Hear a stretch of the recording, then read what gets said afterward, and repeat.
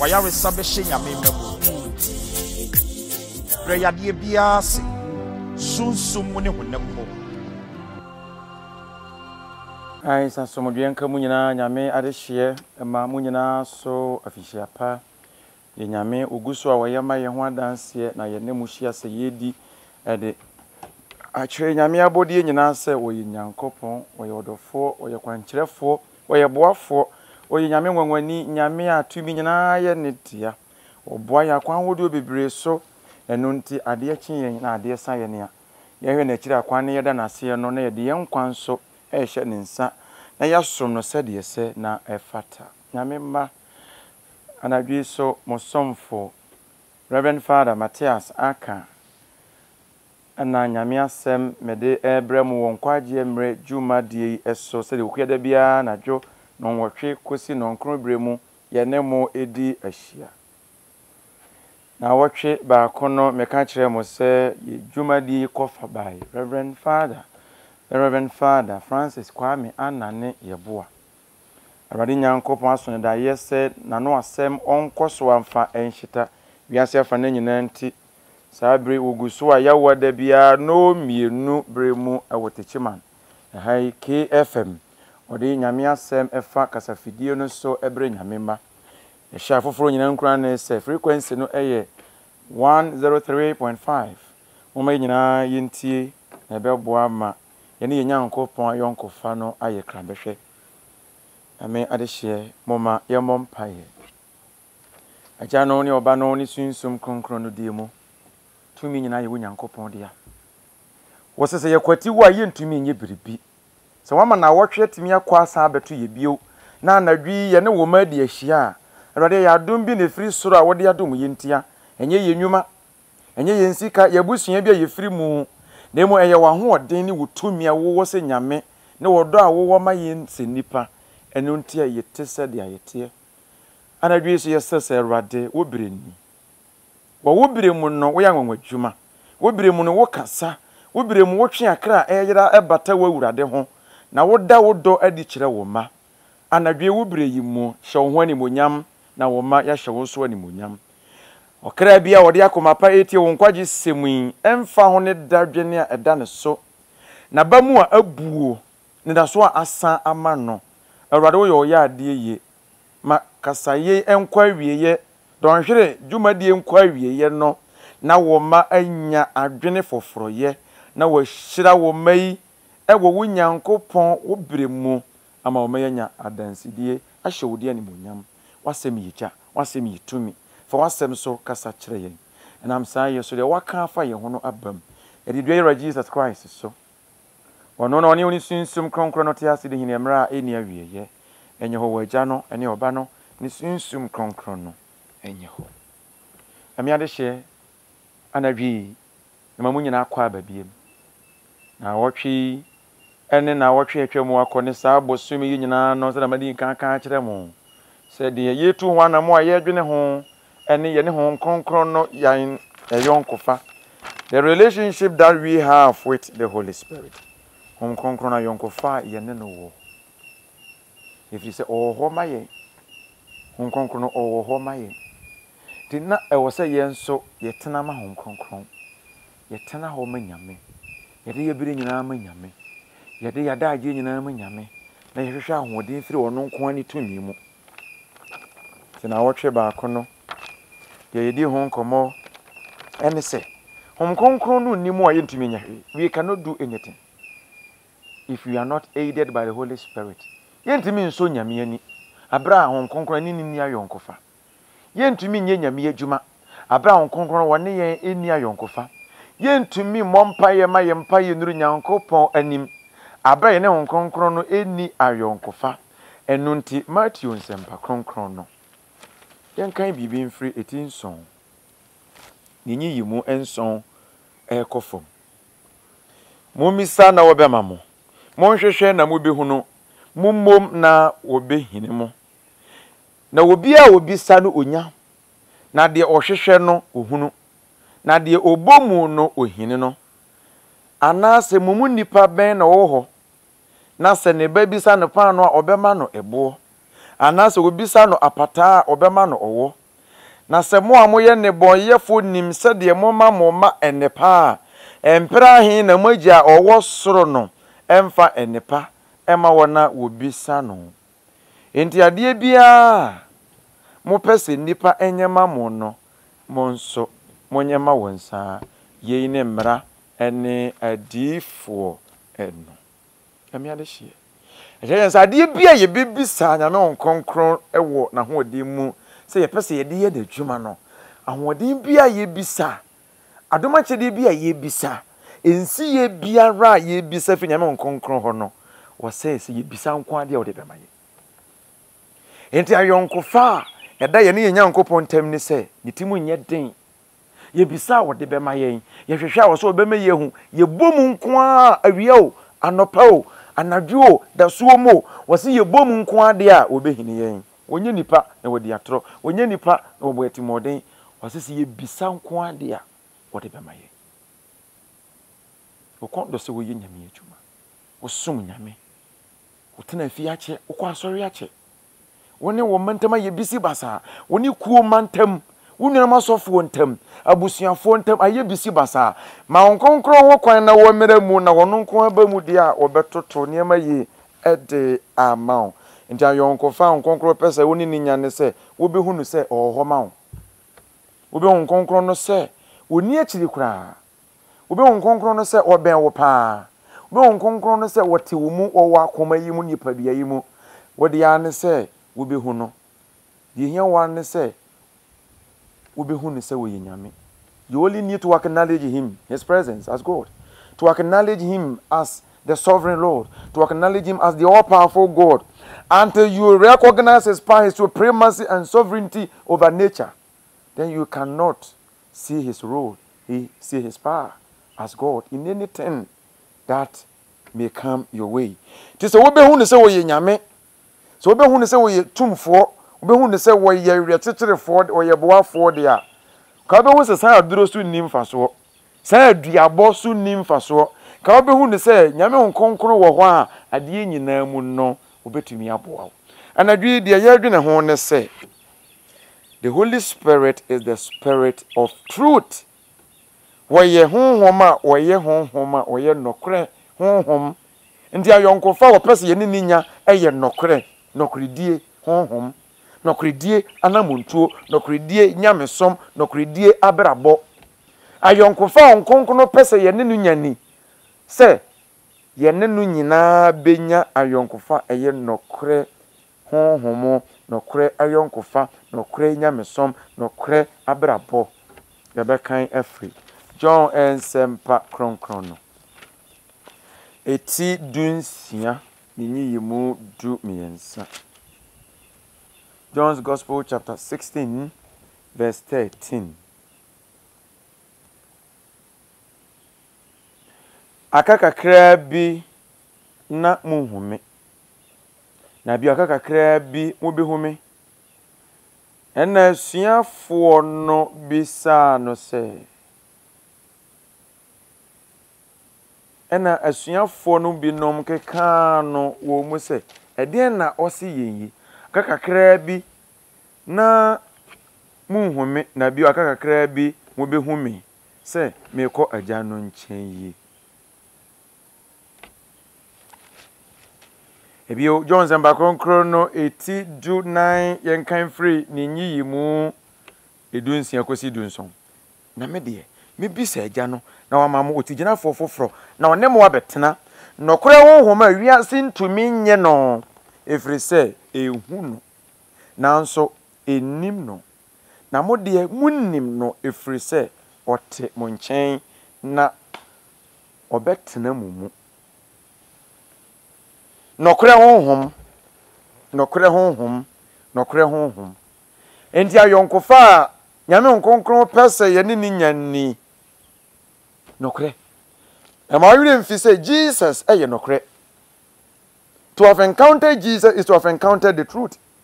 In much the same way, to have encountered or to have encountered the Holy Spirit is to have encountered the truth.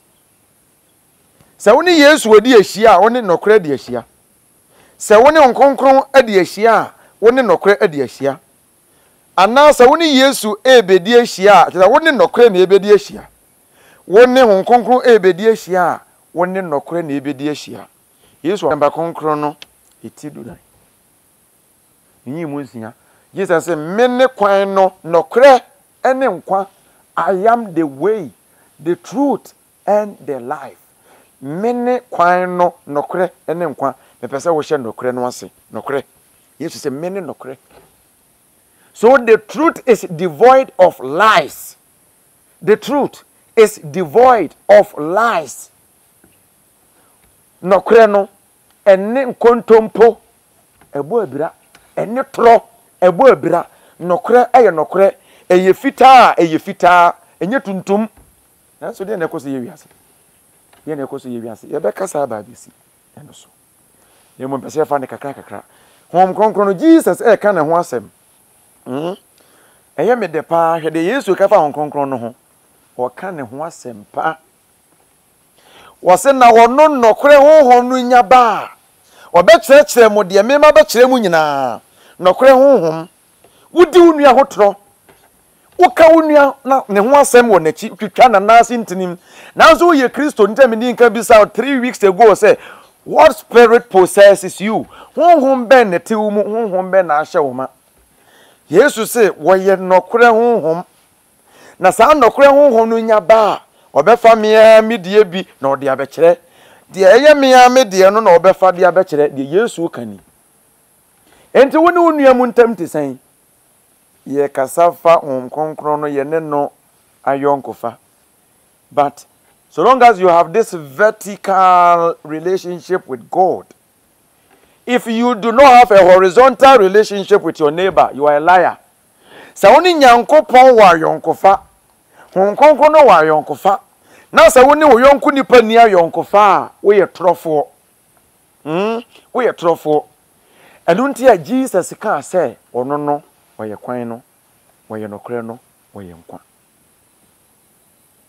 ena one agya no ye baako nti one hom kronkron no ye baako nti oye nyankopon baako nti hwa asem a wo ka fa nyame kronkron no ho wo ka ne ho asempa sofuo unua sofuo eni ho a enkoma a woni unua sofuo di fa wo yonko sofuo ho a asefem airtime anim guase se wunua wukuo ba asore ba bosuani ni ho a nipa wo behan dan tifie ho no se woni ho a adwuma mu ho no nipa one ne ye adwuma no se woni ho a den na wo ka ne nachi den na wo ka ne woni pa nachi wo hu no sere kire no wo hu no eda ne fom te se de woni ne ye fine won se woni magu ase wa fere wo hu se de nipa sitie hu konkron tie mu ene yesa na yeman wose na se honhom kronkron no ba otiginafo no ba wose wono de wone mo betena da na se wone mo betena da nso a hunu se woye nokore honhom otirin kontompo enti Kristo ni bia wodi tro twetwe ne yonko nase ntini mo no honhom na da woni mu tena na wotwe kase ye beba wo nchen no atodin se fan into flame the giftings of the Holy Spirit. Honhom acha de go mu no wose kaso anu biem na ada honhom na da ti tro ma ye honhom no da kontompo na brabasam ma ye honhom no da ade ne ye tuntum wase ye fita ade ne ye tuntum wase ye kokko ade ne ye kokko wase ye ahusuo foforo de ekoso ye wiase no the spirit of truth sa honhom ni ye nya ayo sa dumi na nyankopon de amaye nokra honhom na ode bo Yesu honhom a etiye mu a Yesu bo mu nyame de ma ye no eye honhom kronkron no ya de ye kronkron ya de ho te ade de nkoso ba ade de mpagya ba ede nuado ba akoye ba enhira bre nipa ka nipa bom nanso Yesu bo achi no ontini po be ka che obi ba Kristo mu a wa be ya abode ye foforo niamadada nu nyina no wose ye twam niamadada nu nyina twam nanso Yesu bo achi no sebi abosonsomfo kora so wonfa so Yesu bo achi ye kasa atora ye kasa bon etora ye kasa asefem ye kasa bunipa bam kasa nhyenkura ne ye kasa no emma nipa ani gi enwie peye wa awurade mu ena Kristofo na kire ye nuanama Kristofo abosom so ena Kristofo ne ditroma ye nuanom ne ye masua ena Kristofo ne kyerɛkyerɛ bɔne abira wo sɛm ne sɛ abira bɔ akɔyɛ sɛ Herod abira bɔ akɔyɛ sɛ Herod ya wo nokre no wɔ ne brɛ so awurade a wɔyɛ nokre no wɔ se wɔsɔre etie na hwehwɛ ne kunu enti na adwuma mu no de di nokre bia na abusan de di nokre bia no wɔyɛ tamfo ye di nokre ho adanse biara yɛmpenasɛm enti sɛ adwuma mu hɔ no bibi si wa obedi nokre wa wɔbɛka ba bia nokre no da wode bɛto no nipa bia hu sɛ ɛwɔ sɛ yeyi ufiri adwuma hu sɛ yeyi wadi do kɔ ba bi foforo firi sɛ wa bɛyɛ kase a thorn in their flesh wo wɔnom nipa dua mu efiri sɛ wo wɔ hɔ a they are unable to do what they are supposed to do, which is devious, devilish, which is sinful. But never in your life seek to compromise the truth. Never allow anybody to bribe you. Nokre no sori efira wufum. Nanso aslanfo na wode wani hu nokre no a asi no. Ekokodi tro. E ka kire won se mo kasa wasori a nipa nyina be kokodi asuafo na chi age wono mu adi. Enti munyi sika na monkonka se anadwo ayada no. Ena nasrafo na suafo mpamto na suafo no eba be wie na mu kope ba bi hwintaaye. Na anadwo a wada no wani wahia wo de be hu se suani aba befa amu se wada de a wani wen ohutro. So you don't see the logic in that presentation. You don't see the consistency in that presentation. The night you were asleep, you saw his disciples come to steal the body of Jesus away. If you were asleep by then your eyes were not opened by then. Your eyes were not opened.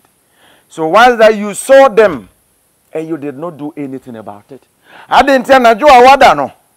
Oba be wia mu no wan sori ankoye biribi. Nkasere ni anadwo woda. Kasere ni anadwo woda. Owiemfo anadwo woda. Woda se na yeye. Ti etoda you see inconsistencies in lies. You see inconsistencies. The truth is objective. The truth is objective. It is universal. Nokre ni ye baako ewo baabia. Nokre no ewo baabia. So we don't have a subjective truth. What is truth here is truth everywhere. Nipa baako na no chen apem. Ti de obeka ne ha no. Okọ ha akọka ne foforo. Okọ akọka ne foforo. Keka nipa tribom. Enti anam nipa bebra no so bi mu agya sori bi mu awade yagu. Ebi mu adwuma bɔwɔn. Ebi mu awofo nhwe wɔn. Isan de waka fa nipa no hunti. Ara wo sam so say ye nipa no yete obi ho asɛm a ye misa o. Wote ni nua ho asɛm a wo misa. O so mase na aka wo ye wo wachi, so mase na kan wo fa ho. Ebi kura nye na kora wonim ho hwe, waka to ne so. Sere be a ono wode pedin, wode pedabre, wode pefem. Wode pedin, wode pedabre. Wode pedabre. Enti se wote wo nua ho asɛm atobo. Se ye ka obi ho asɛm kyerɛ watobo ebetima ba se de wate no. Ente sa dam fa ne ho. Enye nokora sa amfa ne ho. Enye nokora sa amfa ne ho. Enti mesere se ebre bi ba wabirabo mu. Na se wote wo nua bi ho asɛm a you take your time. Obetinya akobisa no. Te so obi ba bedi obi ho toro kyerɛ wo ka kyerɛ se me kwa akobisa no. Ana tena ho ma me mfre nipa no fa nto speaker. Se nipa no ka se ontumi saa de kyerɛ se wo ye torofo. Wo ye torofo. Erebi ba ya Pilate gina Jesus yanim. The truth stood before Christ and was asking, what is truth? John Semba Konkron itidu ngwatwe ni mu aduasa ngwatwe. John Semba Konkron itidu ngwatwe yenhwe ni mu aduasa ngwatwe.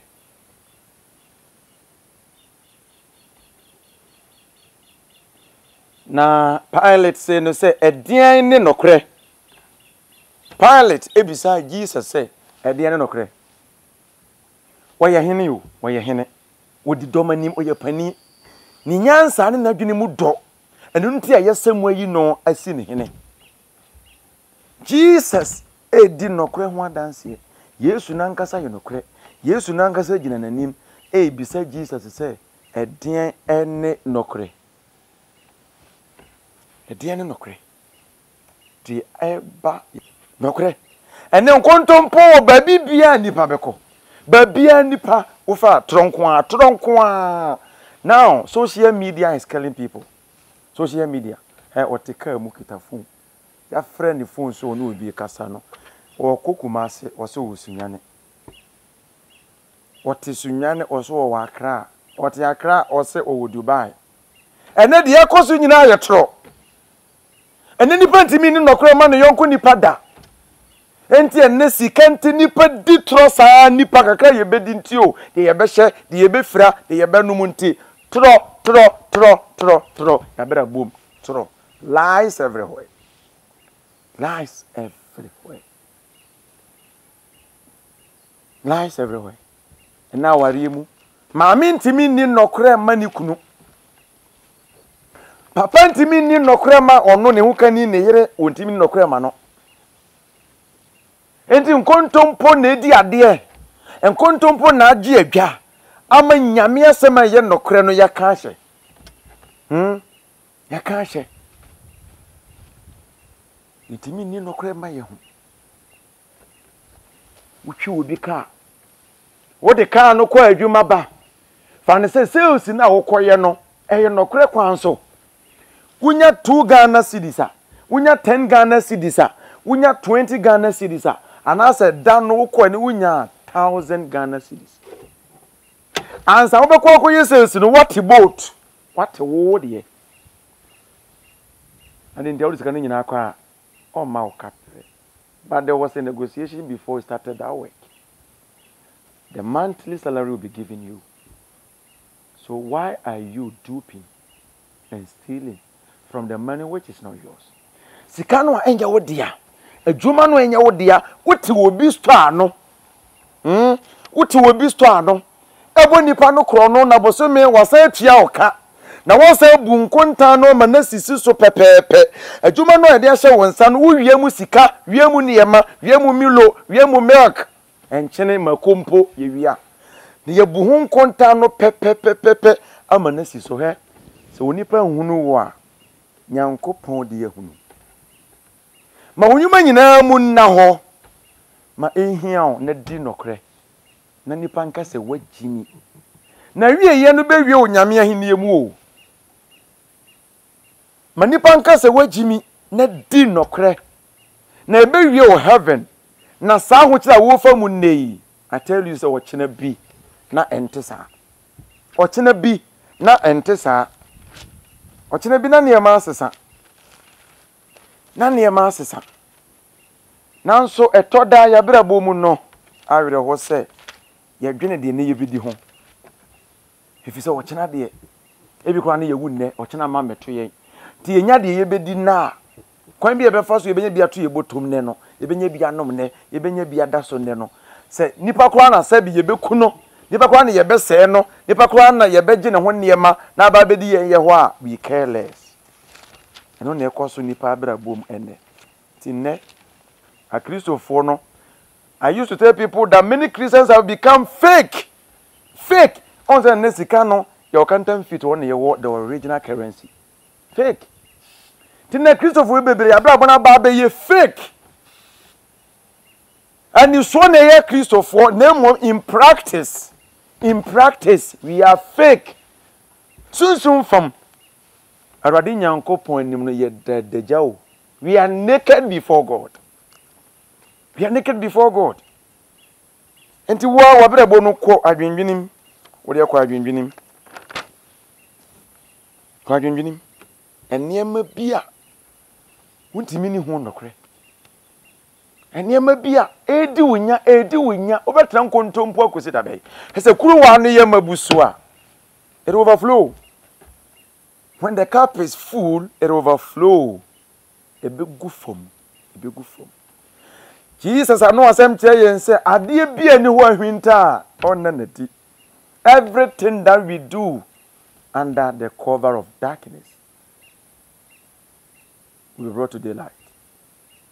ade bi nipa hwinta ye ne wosumu wo so obepa ho ntoma e wo badwam enti moma ye na Nyankopon asese wona honkonkro to mi so wama ye honhom a atie mu honhom a yensa ka ne wasubo mu dinhye mu asofo hye mu honhom a wode adom yen wa yarefo enwo seda mu ene adoni ahodo yensa ka no nyina no se wo ye honhom a wo ye honhom nokwafo enti wo ye otemuafo a di nokre lawyer eja di nokre fa asa no to ba bia o se wo de to abusuam panimfo nananom mu siesie asem wo fie moma yenni nokre mfa nokre no to ba bia da moma yenni nokre ministers sika omode ma mo se momfa nye Ghana yiye no muni nokre mfa nye ne yiye enam sa yeso be ma Nyankopon ni monyama pie wo so efri se at the end of the day position will give way, prosperity will give way, everything under the sun will give way.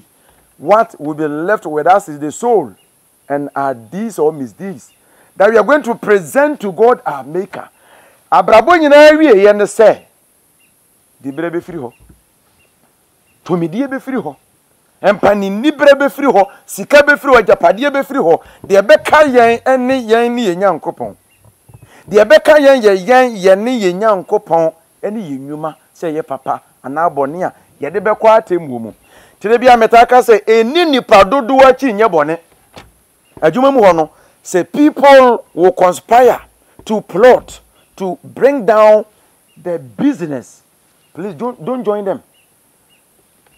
Ye be kan yetia pamo say adwuma we ye be gunu ye be di musika nyina ye be saye adwuma no nsere oni nipa dodo achi nkwaye bone eni nipa dodo achi bia ochena in the course of the act bibia si na wa hia nkwanhia wuo na nipa ono de sa adwene ne ba ye no onye ne tie didim na ono da atan oba benya adwen sakira na ono akonya heavy mu kwan na wo a wo de wadwene ma no no ko brunzanje makwa akohye no zaka ne no yesu so ane yese obi kunwo a waje oboni nyina so a ba to enti sa o enti se obi gigewo a mesrewo manenko so obi gigewo sa adamfo sa adwumayeni sa busuani sa asore ba e mane gigewo manenko wo se ebere duru se no kra Kristofo yitwane je ye kra nkwa na atemuo no wo se wo be sha atemuo na se afira asore dem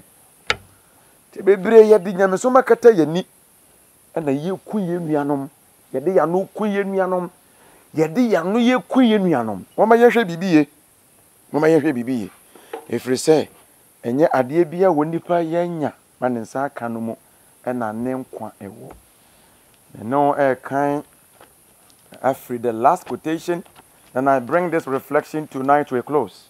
Osenkafo enwo mano etia eye du 9. Lamentation,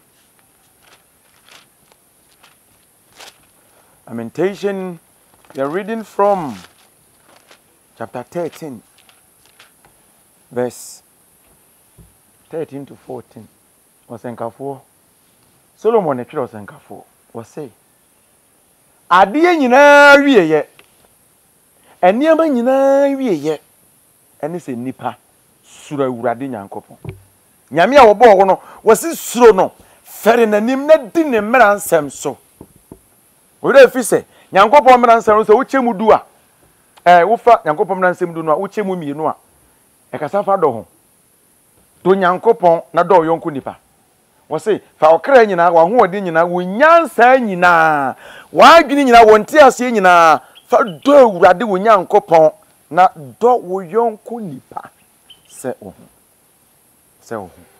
on se kwese de dura wa se fe asonde kwese de dura wa ho fe no kosoro wa sori dem showburu nyatade keka shem shewu moku pepa wanim kama ye enwuma nyina se ahotefo nyame anim nanso ebia na ntesa Jesus se wonkonkon wo ho se obebu enema nyina atan ade awieye Yesu wo so bebu enema nyina atan ade bo awieye nanso saabiri de wa maya dom se yemfa ensomo no awurade hwe na kira kwan na yenyin keka wa bi emfiri yakwan mu ti ayonkofa na yedi ho nkomo no eye ba koye nokoredi ayonkofa moma yeni nokore ma nyame asori asompa nimfo moma yeni nokore ma nyame asori asofopon moma yeni nokore ma nyame asori omampani waboafo ministers moma yeni nokore ma nyame ene nasori ni nokore ma nyankopon ene wo man nananom moma yeni nokore ma nyankopon ene babia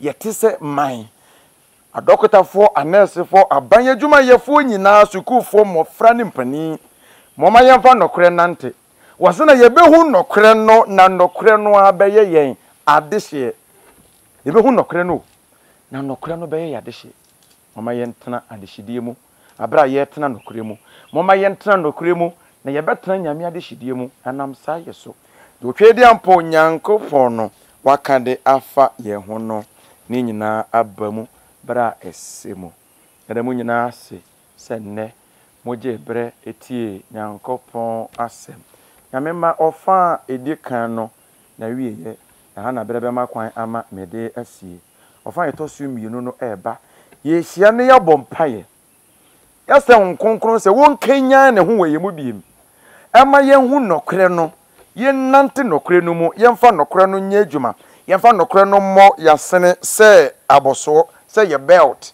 if se no ya akode emaye eno eyitumi emaye eno na de ye beko kwa koduru ye botaye ho nyankopon anim ofa edi kan ya ha na brebe makwa me ye de yasi wokakra wa ya de bebo amanyame adwuma akoso kakra bia wo benya no mesre se wode ebe mane yen na ye de aboa amanyame adwuma akoso.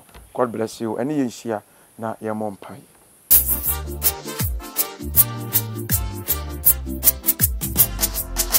Waya resabeshe nyame mabu prayer die biase sunsum ne honammo nyame ade hye Christ asomdwe nka mu nyina enka osunsum yede awrade nyankopon ase bebre se ne so de yenkwa asa che ye bio ama yetimi ne modi ahia ofa etoso mienui bosumi yimu dia yedwene ho eye ayonkofa eda ye ne sunsum kronkron no entam ofa etoso mienui ye besremo yaboafo ni nuanom ayibia ne dai de kan ya mohwe yen sika fam se mo bebo amanyame adwuma yakoso yes krabia mo benya mo de be mane ye no ye ni beso na be amanyame adwuma no nso akoso a ti ohwe TV na to bo se mo line no edase krabia wo benya wo de be mane ye no ye ni beso afi wo abisade bia opese ye boso mpaya mo line no a eda ho no achi no obehu se line foforo da ho a 30 ni twato wo de fa so ma ye nia yensa beka na ye gina so de abompaye ede amawo sempo tro na wontumi ntro na wo ye ne voice message ma ye nia eno nso yensa ebeka anadwi Reverend Father Pius Frimpong na son ye kronkron so ha our leader of Calvary Grotto fa ko a odini juma se rector hane ye wa ye ne mu ade ahia Father kan ye ho anadwi yen papa Daniel Inteo aba beka ye ho anadwi edana se amano akwaba inu ampanimfo Martin Kwame Ampoma Godfred Beidu se kwaso no koso wochia yenua antwi accountant eba babia oye adwuma ora Michael Obobi Dankwa ora Martin de Fachere ora Yaudenden ora Daniel Owusu Ofayao Yama menom Naomi Ajewa na Mabel Nyako arafui na nadwi mene wo nyina ka bo mu ne yato mo bisa dedi nyame adehye awrade wo yemfimfini na wo se ye hote kranse yetini yankopon abomponimpo esanti ye papa Daniel wo yemfimfini die woni be che yankopon asem ne ye gina so asere ahunu ne bodi fafrafri yankopon sade be ya na donno e be yekese e wo yeso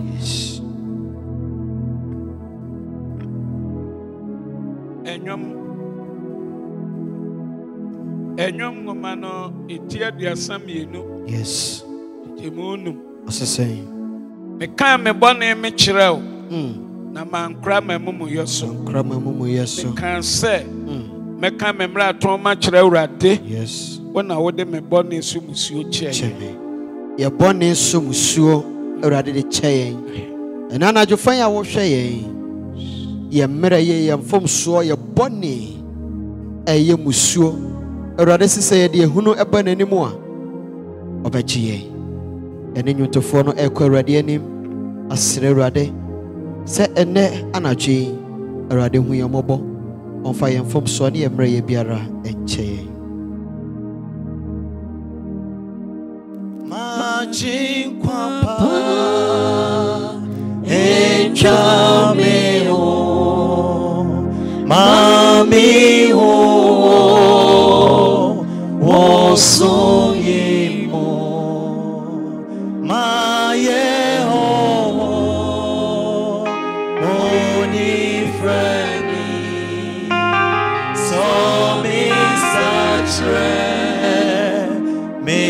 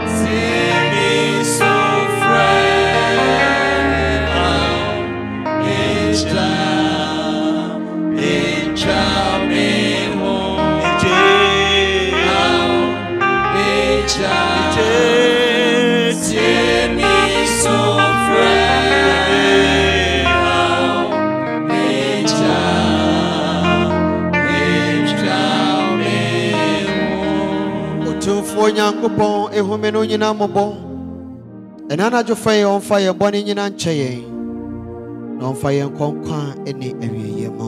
Amen. Enyoma de okron otwe enchichemu na enum ni nsia nsase nyina momose ma Awurade montie mu ni ahurusie nto ayeyie dwom monto dwom ma Awurade sankuo so sankuo ne dwom to ne so monfa totrobento ne men ne Mose ohene Awurade anim. Amen. Amen. Ayeyie nyina yɛ Awurade dia ɔno na yɛbɔ ne se ɔno na fata yaseda enye nnuane abosomo enye de wupagya na ntwie ne nkokɔ ne de keka ho de agono ha ɔdadao de ɛwɔ sɛ yɛ ma no so yɛ ne kɛse ɛne Awurade yɛkɔ Awurade anim yɛ ne nwuntofo no nyina ɛka bɔ mu yɛma Awurade kɛse yɛ so ɔno nko a na ɛbɛkoto asɔre no.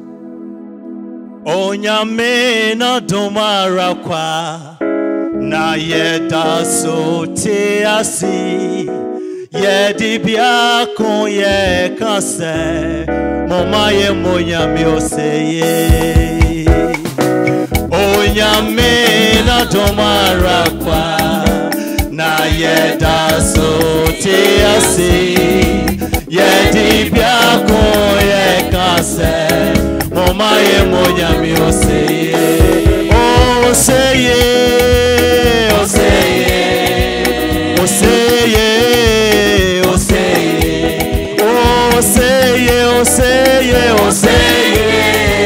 ah mama ye monyame oseye oseye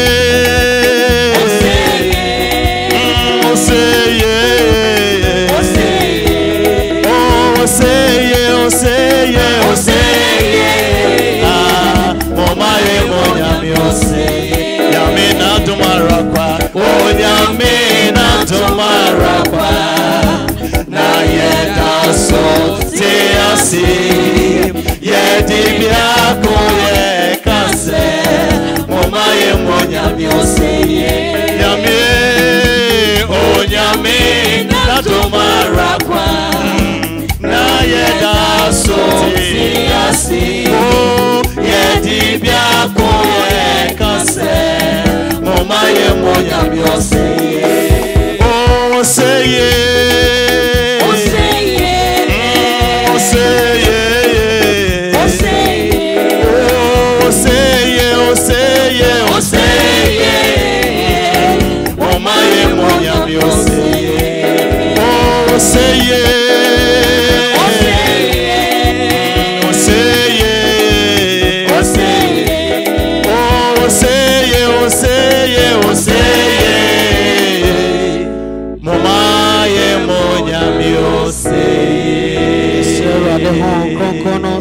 hyɛ yɛn ma ɛna anadwo yi ɔnsiesie yɛn abra yɛn no ɛne yɛhwɛfo nyinaa ɛba n'anim yi.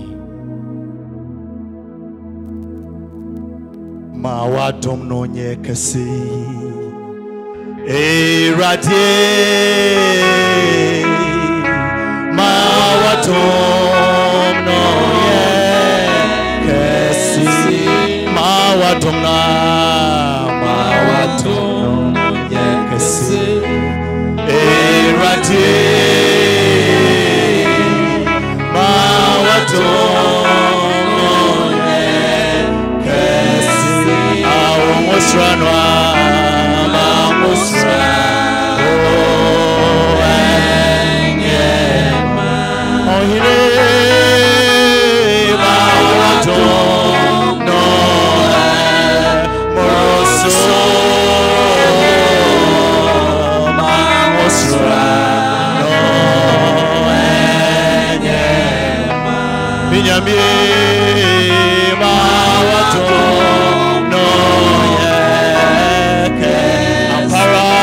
Musranwa ma musranwa minyami ma wato no moroso ma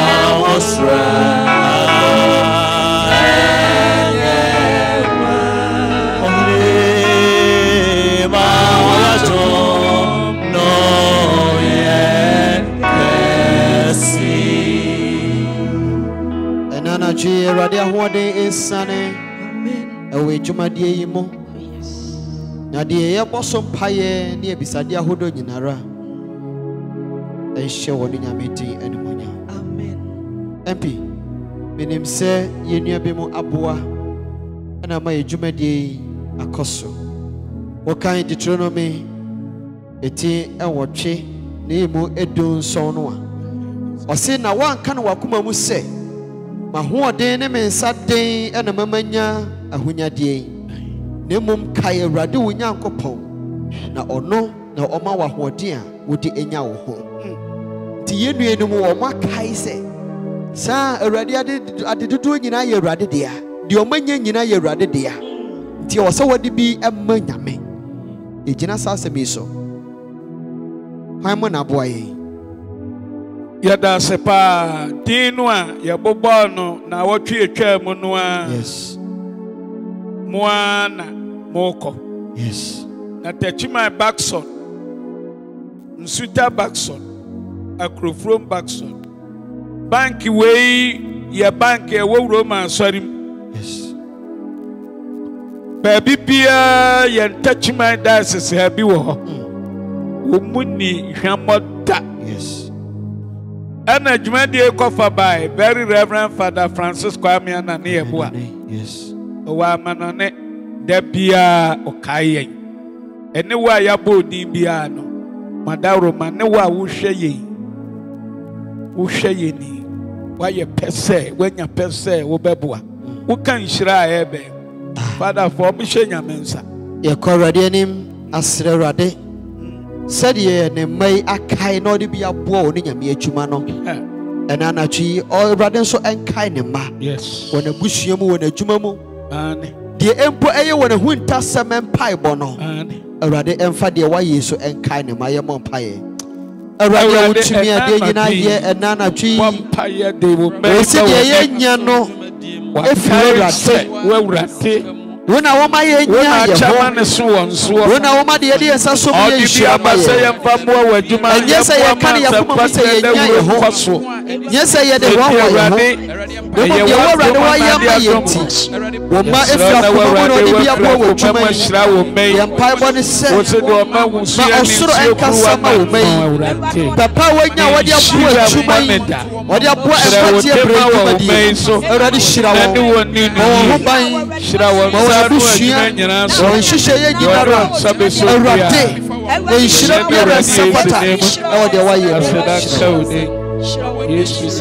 Asadanka weradia and the penina free womo. We are seeing what did you do in your word, dear. na wo ma wo de bi dum wo no wo kai sa wo awurade na wo de ama wo Yes. na won so ya da na kire e de ama wo awurade de wo ma fra koma pamu de aboa enkwagye brejuma de ne awurade so mo ma ye Yes, we do. shira so ma ye Yes, we do. na fa so pagya wo ma Yes, Lord. wo na juma Yes, fidie biara apam biara hyehyɛ biara mpa bɔdefo na susu afa wo ma yi ho awurade fa saa afɔrebɔ yi so Yes, Lord. na hwi mo ma efiri mo Yes, Lord. na fidie biara ebubu Oh, ɛwɔ yes, ba ya yes, brɛ Lord. mo wo ma nante wɔ fa ahodie mu wɔn nante wɔ nhyira mu wɔn nante wɔ animunya mu yes. wɔn nante wɔ nkwahosan mu ɛna anadwo yi ma ba wadua yi enwie pɛyɛ ɛhyɛ odi animunyam adom ne ti amen. Amen. Samuel ngome edika no. Etimienu. Yes. Titemu ngotwe. Ose. Oma mobrohini sufri mfuturo. Futurobo. Na oma ohiani sufri sumena so. Sumena so. Sa ode no betena mapoma mu. No amane nyan monyam edwa so atena. Na asase nyina so ye awurade dia. Dia. No de wiase asiso. Yes. Amen. Amen. When I jina so apeja ye nua Gwabi 9 bright. Oti mfie mpem mienu ni dunsia no. Ohwehwe soja adwuma. Ogura mu a koduro baabi. Yes. Wante ho nka bia bi. Osanya kwanya bia. Wura mu a fiwe nso. Na wonim se Jese awurade adom bam.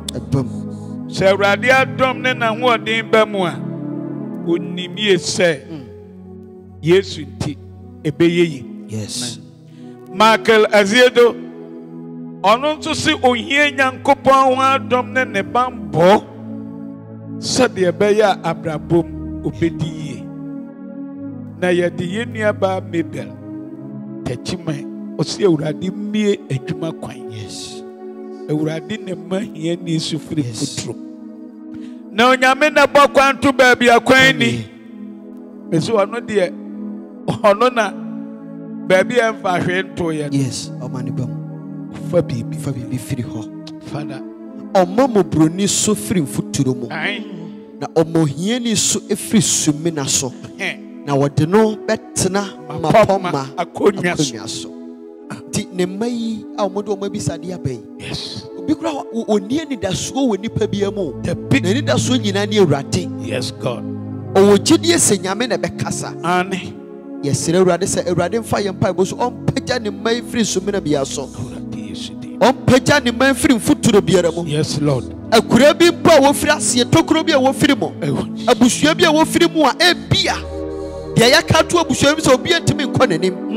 Yɛbɔ mpa yɛsrɛ awurade sɛ ɔmbreki nhyehyɛeɛ biara apam biara etia ne mma yi nhyehyɛeɛ wɔ nanam ntuo awurade kasa ma ne ma yɛmmɔ mpaeɛ ɛne anatwi awurade wokoo ne boafoɔ yɛboafoɔ ne wɔ awurade boafoɔ ne wɔ awurade wo na woma mmɔbɔne so firi mfuturo mu na woma ohiani so efiri sumina so na wode no bɛtena ma bɔma tena bia na woma wanya nimonyam adwa so atena ɛna natwi woma wɔde gyidie akwagye berɛ dwumadie yi so awurade yɛ mpaabɔ ne sɛ kasama woma wɔde da soɔ ne wɔ awurade made da soɔ mmra awurade bie kwan ma wɔn awurade mpagya yɛ nyina firi wɔ awurade agya wo ma si deɛ ɛkorɔ agya wo ma si deɛ ɛkorɔ agya wo ma si deɛ ɛkorɔ agya wo ma si deɛ ɛkorɔ agya wo ma si deɛ ɛkorɔ agya wo ma si deɛ ɛkorɔ ma ɔsoro ɛnkasa ma wɔn yi ɛna anatwi yi o ɛmuru biara o ado biara awurade ma wo bɛnya wɔn anim ato na wɔnya nipa anim ato baabi a wɔbɛwura biara wɔn kratasɛm wɔn hyehyɛeɛ biara awurade kasama wo ma awurade kasama wo ma ɛwɔ wo din mu. Thank you, Jesus. Opagya mmɔborɔni so efiri futuro mu na wɔn ohiani so firi sumina so na wɔde no atena mapɔm atena bea na wɔanya animuonyam adwa so atena yɛkasa nsɛm yi de hyɛ nkɔm gu ma abrabɔ so sɛ awurade da ne wo ma yɛ abɔ Nenya dansidie mfama woma. Yesu dimu. Wana wani da so nyina sa. Wo pe adwuma hodo. Wo recruitment other services, security services. Erade mo soro nkasama woma. Yes, Lord. Ma osoro enkasama woma. Enana tui ma osoro ente ye aibo. Aye body ma wo mehi. Amen. Nenya dansidie mfama wo Erade. Tumidie ne biara. Amen. Akutia wo maye die. Yes, Lord. Abusiamu so biara. Yes, Lord. Abusiamu kontonchi hihye biara. Yes, Lord. Erade ta wo mai firi mo. Yes, Lord. Na wo mai sidia ekron. Enana tui kasa wotumi mo. Yes, Lord. Watomo a ensedenti. Amen. Amen. Brenunti. Father. Yes, ye bompaye. Yenua boate. Kabana boate. Enim se wo hwe. Busuani bi hwe, wo ma me hwe. Minuanum nyina hwe. Yenim se wo tibia bi mu a. Enye se na Awurade hwehwe wo. Eni obi a wo hwe yen. Enu bone tibia bi a wakom. Awurade se wo dɔ. Wo hwe yen. Awurade se wo dɔ. Owo nipa bi wo mu. Owo nhihye pa bi de ma wo. Enana twi ye bompa ye de ama wo. Eni obi bia na wo hwe ye a wakɔtɔ ententan bi mo. Ewo enu bone mo. Wakɔtɔ bra bone bi mo. Wakɔtɔ fekuo bone bi mo. Na enti wonya. Ye ya no bompa ya. Oh, sura ayira mono enti wo maye di so. Wonani emra wo ho so. Awurade hwim ne ma. Awurade hwim ne ma. Oh, said ye so. Damascus council no. Ayira mo ti ye no. Ayira mo ti ye mo no. Awurade ya manana twi. Wo tai wa ye bodi ma wo ho a. Wo te. Awonom. Elu bodi awonom. Elana twi. Kasa wo ma ho. Awurade ko Manshra, Wanani Embra Wahoso, Wani Embra Wahoso, Neradi Wani Adansia, Ekasa na Pacha Breduma Deso, Ayawadu Etia, Arani and Tree, Wakasa, there is Sada Sidia Nabachi, or Chalaba Wudia. Yes, thank you, Jesus. Damascus Council, Wakasai. Yes. Now what Danny saw Abrabo, Mani Bedi were ready. Woma wo hwe yen kabena boate ni obi bia na wo hwe yen awurade yenim se ni da so nsae amen enana dwi kasama woma wonani emra wo ho so ti bia bia na wo mu fekuo bia na wakotom yes lord na awurade woni wo ahodi oni be firi mo enana dwi fa ye plabo so na hwimu ma firi mo hwimu ma firi mo se enumi na dia to wo mai so a enana dwi ye prekisa amono ye prekisa hyehyɛ no ye prekisa so ye bini so bia na firi mo ebra boso enana dwi kasa na hyɛ ho ne bonya o ma ye wodia wodo moja na to na boden atomo a incident amen amen ye bompaye ne ye hyira enuoma nyame ma afana na dwi eso ensuo esire urade mene fada nyina ye pagya yensa asire nhyira ede agu ensuo yi so ene obi biara ohwe ye tumfo nyankopɔn enkwanyina firi wo mo wona wo ka eba mu hyanso egina ensuo ye wabode ye wo fa so manema kwatani enya na yaresa wo fa so ma Israel fo ye nkunimdifo wo pokoko no mo enana dwi homigu nsuo yi so te homa ne nya kroko dani nsuo ye ni emane nya nsuo bia keke utumi ne ahodi enwura mo efa yaresa bra efa hihya ye pa emra efa nkwamra efa nkunimdie emra wo ba babi biara o mai di so be di twuma didi a wode beta akire awurade kasa wo mabra bomo kasa wo mabra bomo kifa tumidie apme hihya ye body biara bayi dom honhom mame wata honhom motia honhom abusuma konfo honhom biara awurade fa nsuo na de so nkone kasa wo mabra bomo mumigu nsuo na te homane akokro Johnson Paneti no muso suma abofo no ma ne be hunu nsuo no a ye komu biara ne nsaka de wohwehwe ena na twi abofo no meda ne nsuo ye ne onyame agya oba ne sonson kronkron no amen Amen. said ye na wotwe bia ye ka no ye nua Eunice ajaman ne nyomo a wasiesie ne kama a itu a wose echichirere amani daso braka kraya kai ye de sre wo mo bia opesa wo de boa ye nua enso kra wo ne nyumtuo mu a akwanya wo ho enka wakoma na fa ne nyum iso ni daso konibie enya wodia na sene ibesan ehia bio amen Amen.